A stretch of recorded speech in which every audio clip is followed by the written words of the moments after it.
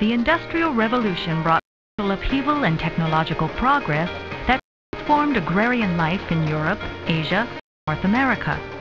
Steam-driven machinery, the railroad, the internal combustion engine, and the harnessing of electricity powered the modern industrial age.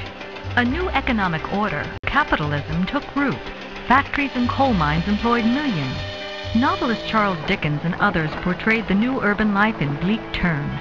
The German philosophers Karl Marx and Friedrich Engels predicted an inevitable workers' uprising in their Communist Manifesto. In the United States, economic and social friction between the industrial North and the agrarian South sparked a bloody civil war. While across the Pacific in a few short decades, Japan transformed itself from a closed feudal society into an industrialized world power.